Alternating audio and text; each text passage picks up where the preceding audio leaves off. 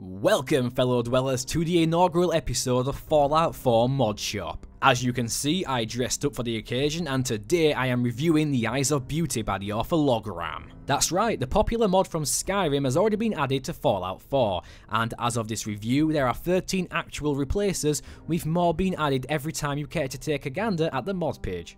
As always for texture mods, the game is rocking the Ultra preset for the best comparison, with the vanilla textures seen on the left and the Eyes of Beauty on the right. Now don't get me wrong, the game looks beautiful, but I'm sure I'm not the only one who felt kinda indifferent about the vanilla eye textures. They were neither great nor lousy, with most of them looking fairly dark and almost dead in that respect. But the Eyes of Beauty does an outstanding job of addressing these issues in full, replacing the eyes with crisp, realistic textures that have a vibrancy that makes you believe the characters you're looking at are alive in a sense, which helps greatly with that good old immersion.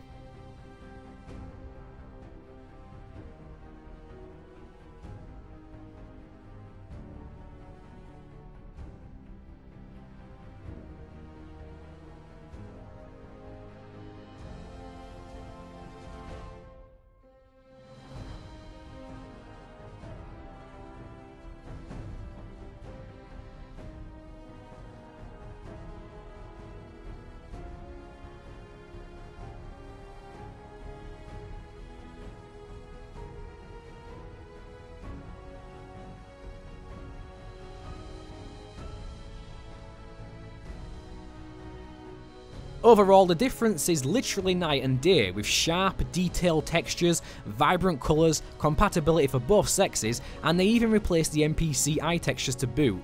The mod has rightfully earned the rating of 5 bottle caps, a rating I quite frankly didn't expect to give out so soon after the release of Fallout 4.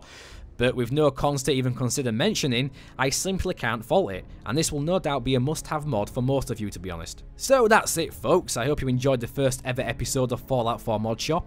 Don't forget to like the video if you thought it was awesome, dislike it if you thought it sucked, talk about the mod in the comment section down below, and don't forget to subscribe for more Fallout 4 Modshop reviews. I was Vault Boy Steve, and I'll see you all next time.